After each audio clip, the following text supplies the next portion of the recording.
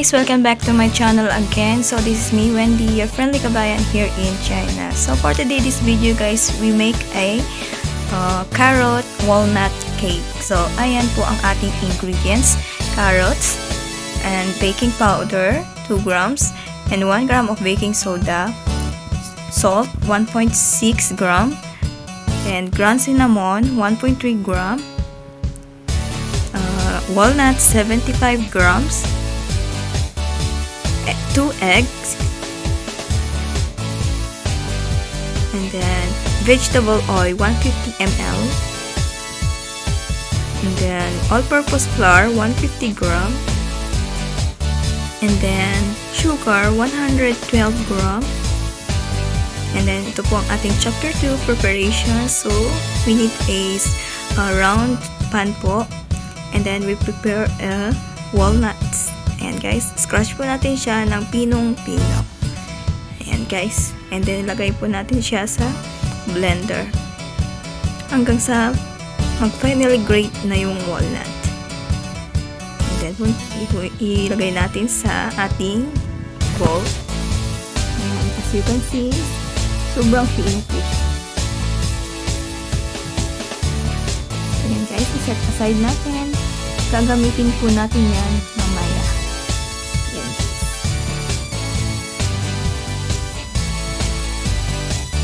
And the next, prepare po natin ang carrots hanggang sa mag-grate ng pinong-pino.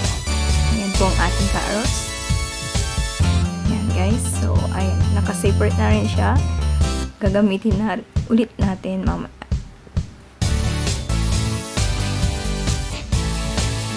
Ayan. Lagay na natin ang all-purpose flour sa isang bowl. Malaking bowl po dapat ang gagamitin natin. And then mix cinnamon, baking powder, baking soda, and salt. Ayan guys. And then stir po natin siya with the use of our mixing tool.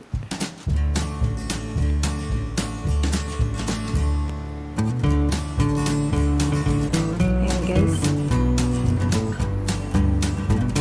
So ilagay natin lahat. Then, mix po natin siya hanggang sa mag-form na lahat, magko-combine na lahat. Ayan guys, okay na siya. And then, ito po ang chapter 3, yung butter po niya. So, actually guys, yun po yung nakaset aside na yung gagamitin natin. So, first, big 1 egg po yung gagamitin natin. So, saka hindi po malaki ang egg, gumamit po kayo ng 4. No? Pero yan kasi is big size po na egg. 2 egg. And then, add po natin ang sugar.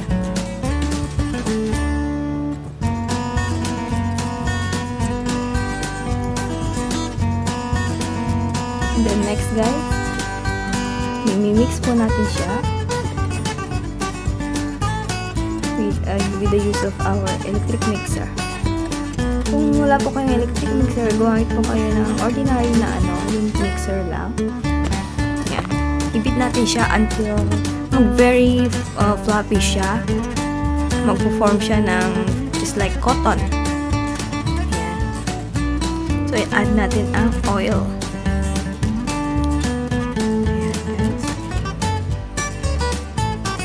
Continue po natin siyang i-beat.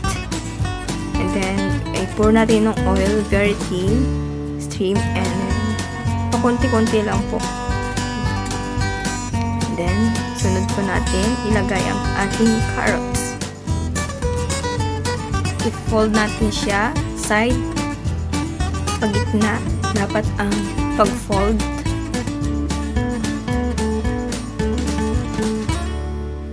Ilagay natin lahat, guys. Ayan.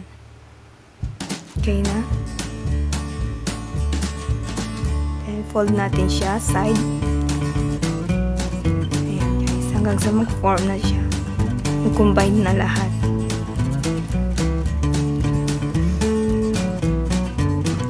Ayan, guys. Okay na.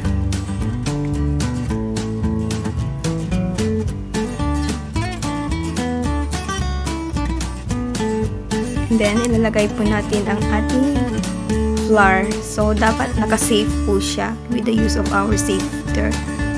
Ayan. Para matanggal po yung, yung buo-buo na flour. Ayan, guys. Dapat pinong-pinong talaga siya. No?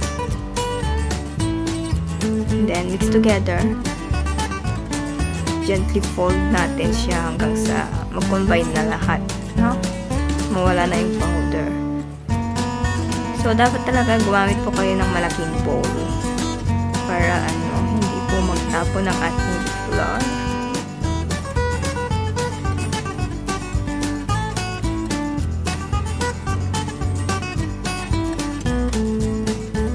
And then next is yung ating walnuts. So, ayan guys, so i-mix together natin hanggang sa mag-combine na silang lahat. Yung walnut at yung butter na ginawa po natin na carrots. Ayan guys. So, dapat na yan mag-form talaga siya. And then, ma-mix together talaga. Yung wala kang makikitang dry na part ng walnuts. So, talaga siyang ma-mix talaga.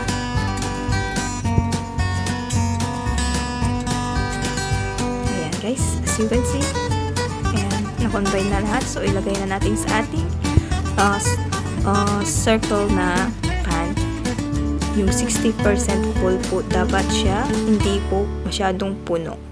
And then, lagay po natin siya sa ating oven. So, dapat ang ating oven ay naka-reheat ng 45 to 50 minutes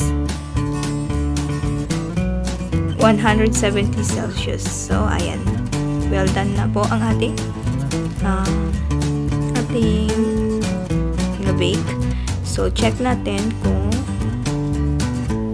luto na sa loob using a stick. Kung wala na po kayo makikita ng form. Ayan guys, as you can see, very clean. So, well done. And then, pwede na natin siya ilagay sa ating pero cool down muna natin siya after taking out. No? Then, after that, po ang ating chapter 4 for icing. So, dapat meron po tayong butter.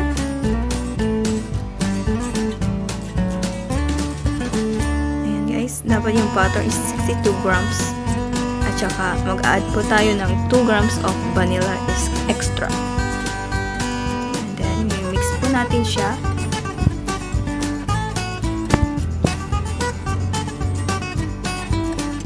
The use of our electric mixer. And guys, hanggang sa mag-form siya ng very fluffy.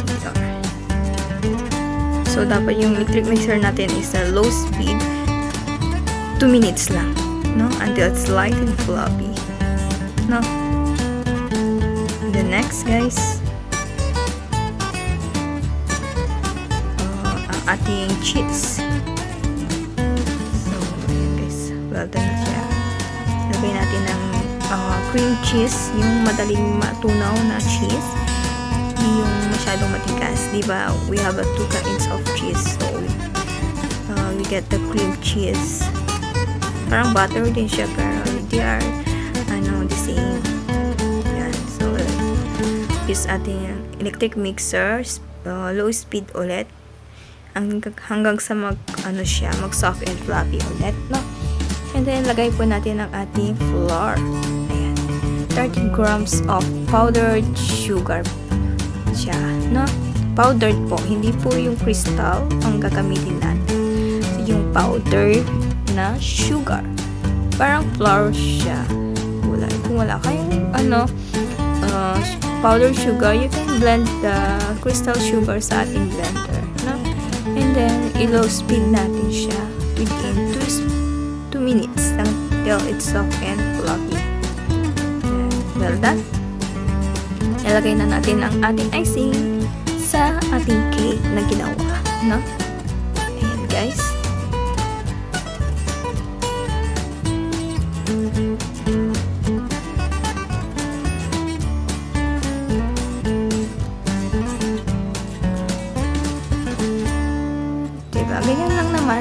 very simple cake lang naman ang ating ginawa. Hindi po siya pang professional.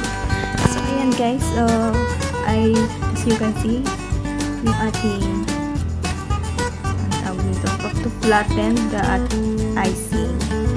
Ayan guys, para maganda yung form ng ating cake. I use this kind of to flatten the cake in the icing. No? Okay na siya. Pwede natin siyang i-prepare and then put in the refrigerator and at least 1 hour.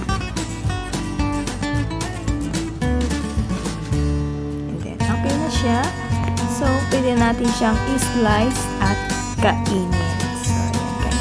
So, try natin at isa muna kung ito po pa ay masarap kainin.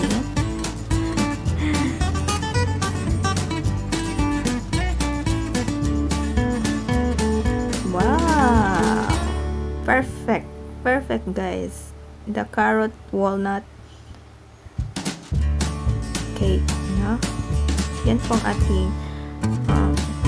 carrot walnut choco cake. Kaya tawag na, no? And then, lagyan po natin siya na design na ginawa natin. Or ginawa ko na carrot design. Para gumanda naman siya. So, let's taste. And guys.